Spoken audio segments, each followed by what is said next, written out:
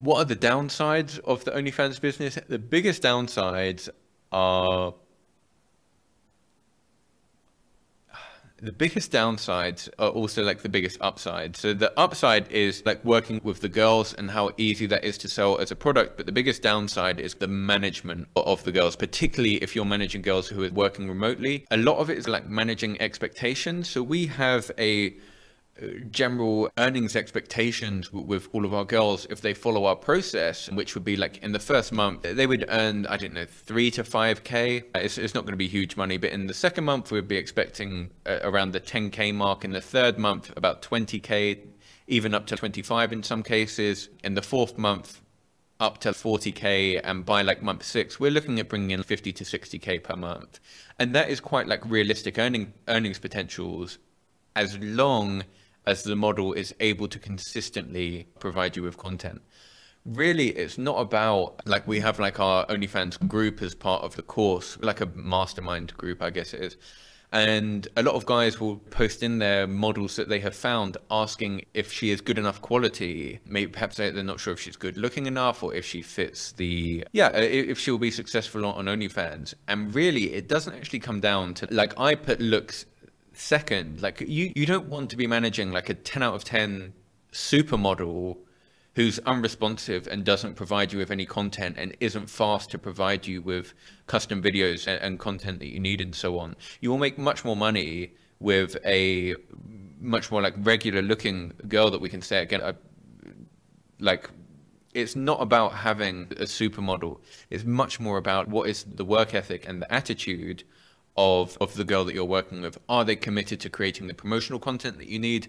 How responsive are they to like the custom video requests? How much content are they actually able to create for you?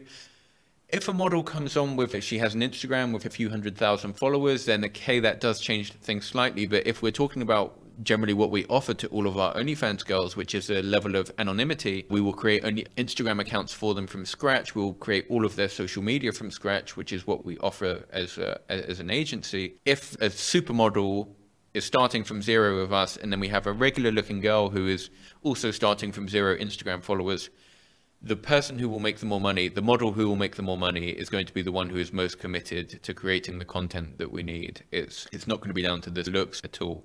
It's literally going to be down to how committed they are to the opportunity. So the biggest part of the job is actually the motivational aspect, kind of keeping the models committed, because I just explained our numbers. In month 1, we're not going to be turning over like crazy money. And in often cases, like the model is expecting that they can do a like minimal amount of work and they're going to pull in 10, 20, 30k per month, and it's not the case at all. OnlyFans has huge earnings potentials, but it's not just going to come on your lap. Perhaps like a few years ago when there was like far less competition, but now it's really like a hyper competitive marketplace. And if you go on like Reddit, for example, on the adult subreddits, it's just literally tons of OnlyFans content creators fighting for a position, like fighting for attention, and you're going to be a part of that market, which is why generally I don't focus on Reddit as like an acquisition channel. We try and find more creative, like early stage platforms where all of the OnlyFans creators haven't quite jumped over there. It's like a key focus for me anyway. But yeah, like a big part is the like emotional